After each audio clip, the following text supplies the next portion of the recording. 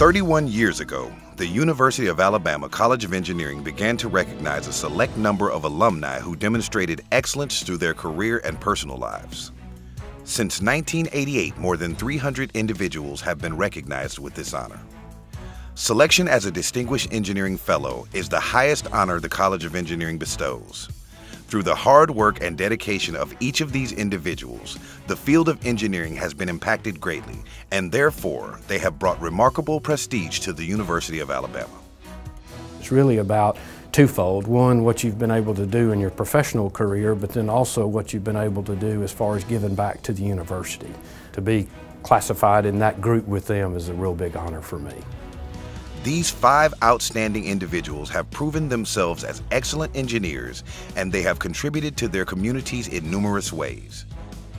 Our fellows have worked diligently to enhance the rich tradition of the University of Alabama College of Engineering, and for their accomplishments, we salute this distinguished group. Johnny James Howes III, Richard Allen Nail II, Samir Shah, Annette Maddox Sled, Joan Reichwein Smith. Each of these individuals have represented the College of Engineering well by being a member of the University of Alabama community, pursuing knowledge, acting with fairness, integrity, and respect, promoting equity and inclusion, fostering individual and civic responsibility, and striving for excellence in all they do. In doing so, the College of Engineering is humbled to call you our own and takes pride in your accomplishments. It's humbling, actually, when you think about the history of the university and the history of the College of Engineering. It's the 5th engineering college in the country.